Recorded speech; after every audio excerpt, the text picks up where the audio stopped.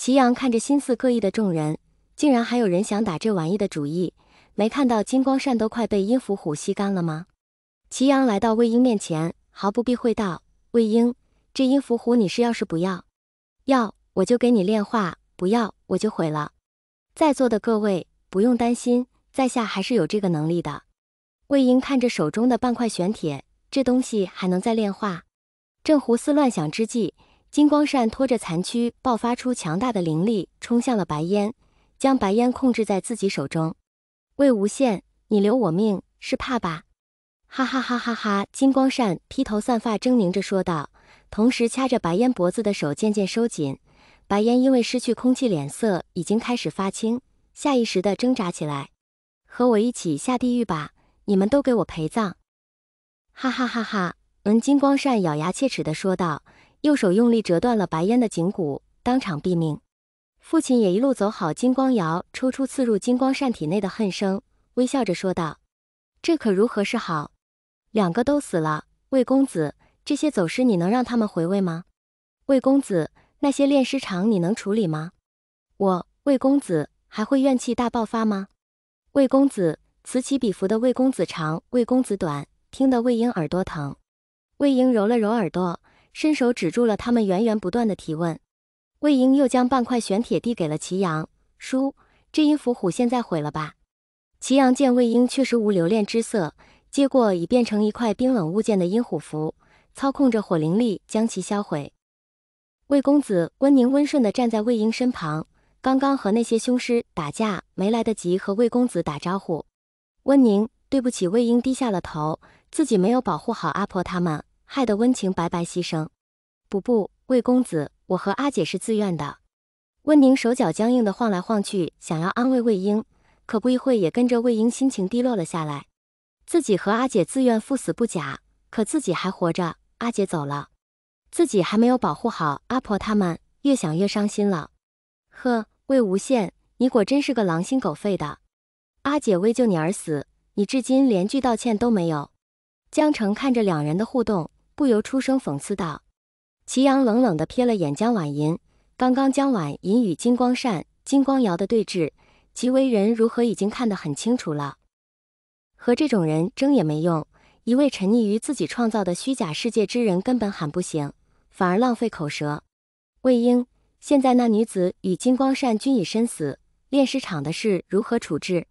你有何安排？祁阳没有让两个人陷入奇怪的情绪，直接让魏婴这个鬼道祖师出面提意见。魏婴收拾好情绪，没有理会江澄。炼尸场暂时不会怨气爆发，因为白烟体内的蛊虫早已取出。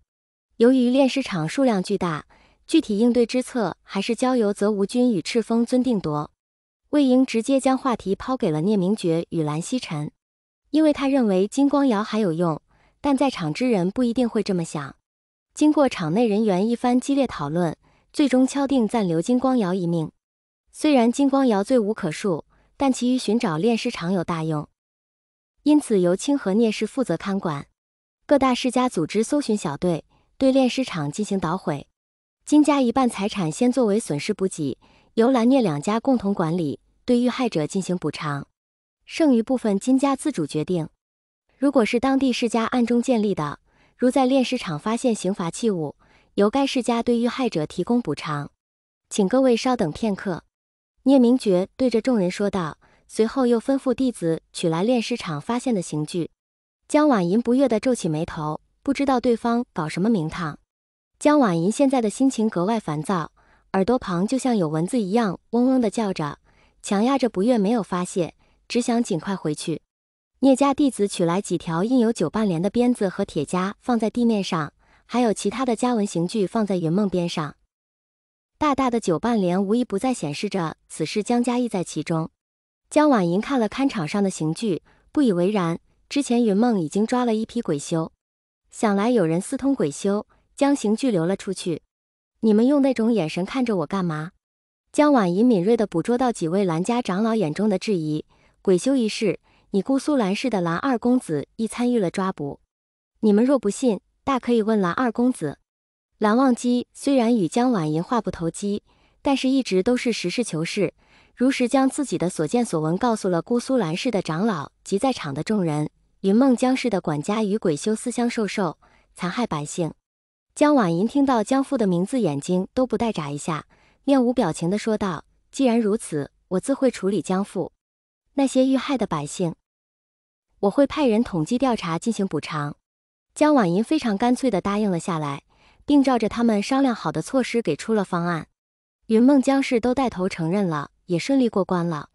其他涉事的家族也纷纷认领了自家的刑具，并承诺会给补偿，届时也会将补给名单公之于众。江婉莹没有再看魏无羡，转身大步离去，因为她发现自己越是盯着魏无羡看，胸口愈是烦闷，有点喘不过气，丹服也隐隐作痛。